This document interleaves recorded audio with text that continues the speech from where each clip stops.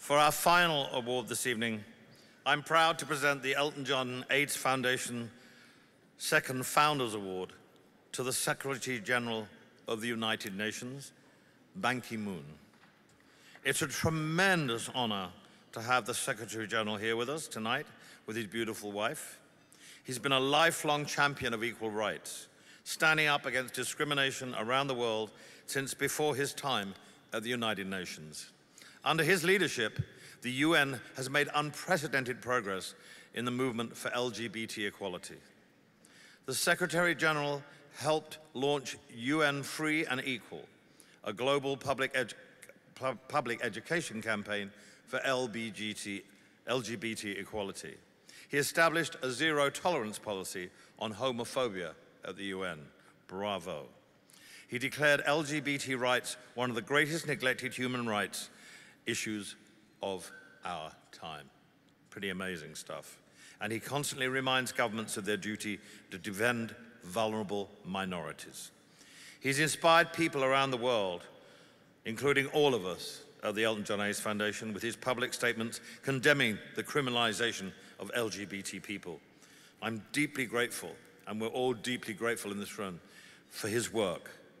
We created the Founders Award in 2013 to recognize truly extraordinary accomplishments and celebrate people who have demonstrated an exceptional commitment to promoting our vision and working towards its goal. I can think of no one more deserving of this award today than United Nations Secretary General Ban Ki-moon.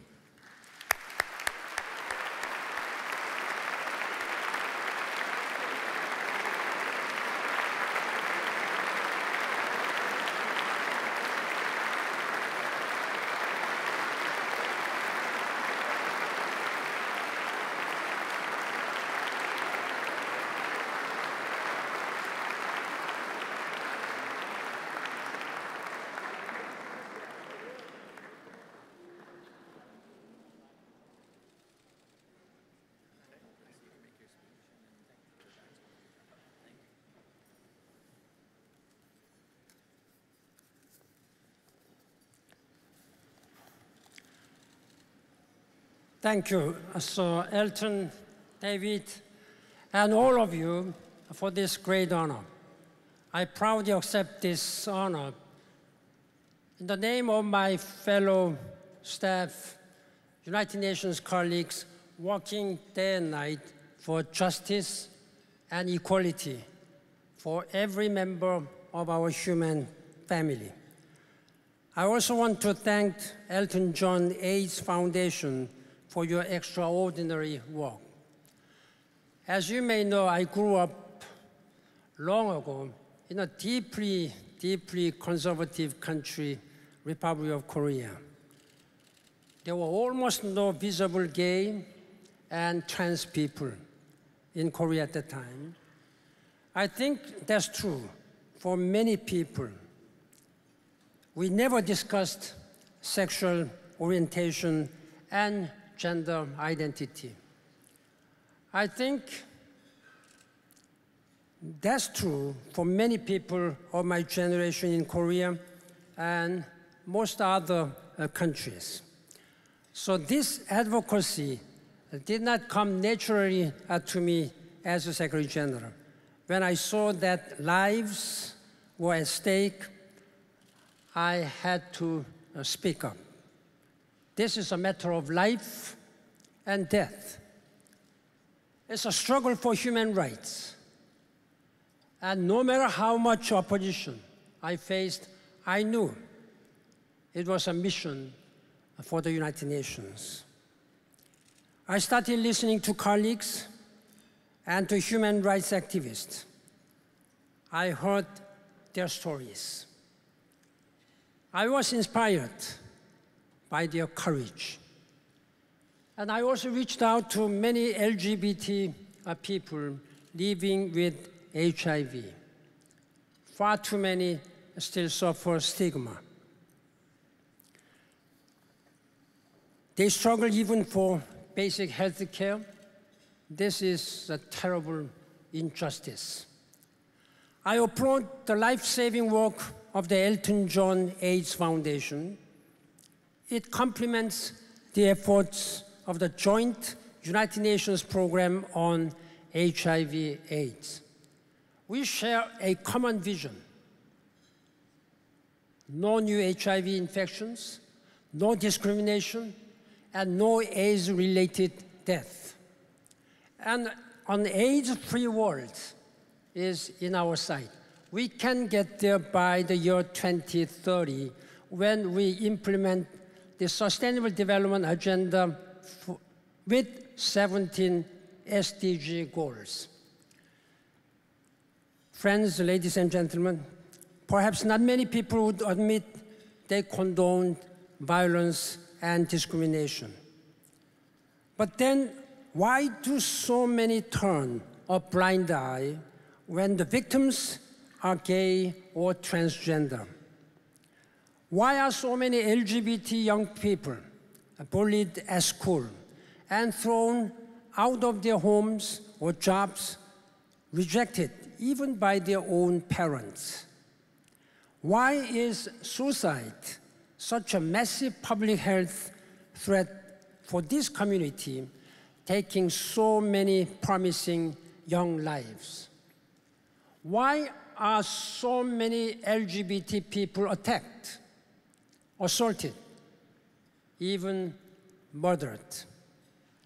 How can it be that 73 countries, almost 40% of United Nations member states,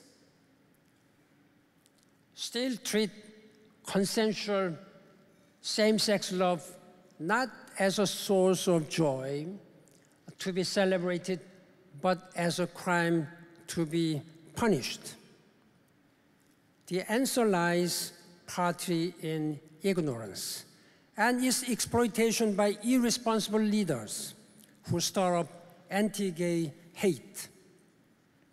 I like to remind others that LGBT people are just that. They are people. They are worth just as much as anyone else. And they are born with the same inalienable human rights everyone else.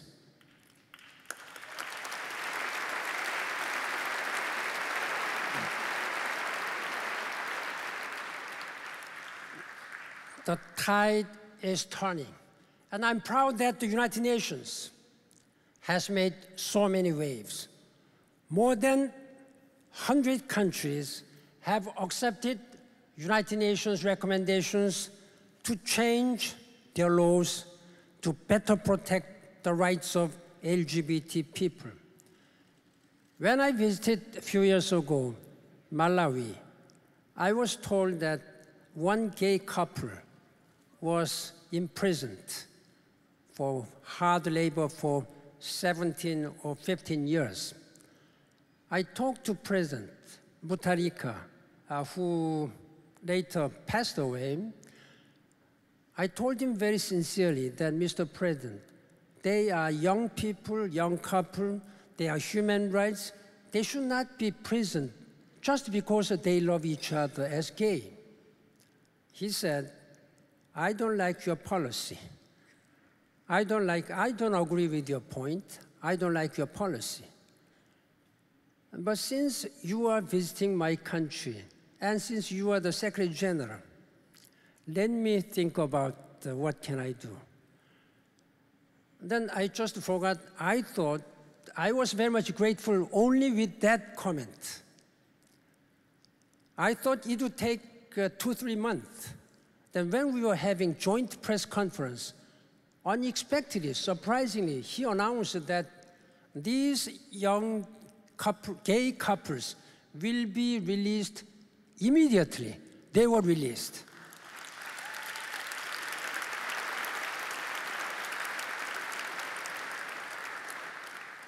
In the past year alone, 12 countries have introduced new legal reforms, including 3 that decriminalized same-sex relationships. United Nations is working very hard to reach out all these countries reach out all these leaders of the countries that they are wrong. They have to respect Universal Declaration of the Human Rights. UN teams are working every day to support these changes and to help LGBT communities get the equality they deserve. I credit the UN Free and Equal campaign for LGBT equality led by the UN Human Rights Office. When I first became Secretary General, I knew that many UN staff were working and living in shadow, discriminated.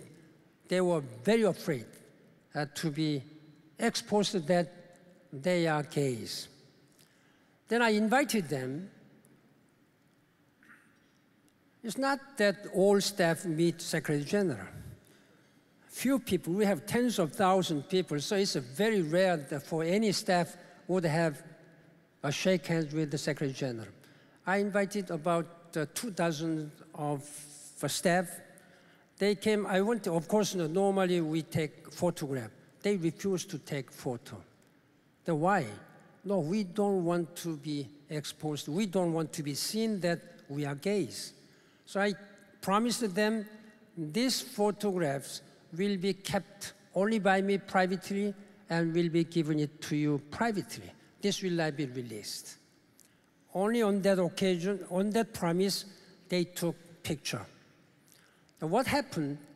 I promised that I will make United Nations the best working place where gays can work and live freely without being discriminated.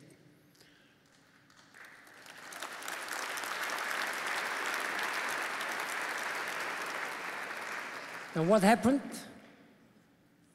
We established UN Care, and they were very proud. The next year, they made the calendar. They made a calendar, UN Care calendar.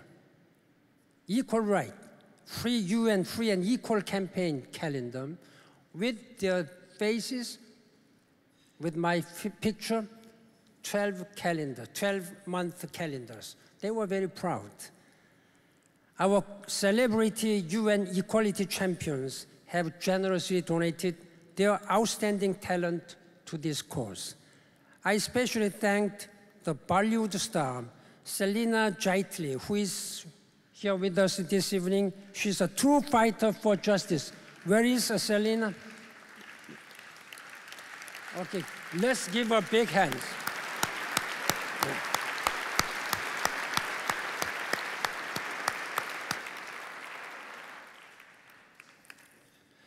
Ladies and gentlemen, dear friends, if my 20-year-old self could see me talking about these issues, he would have been very much surprised.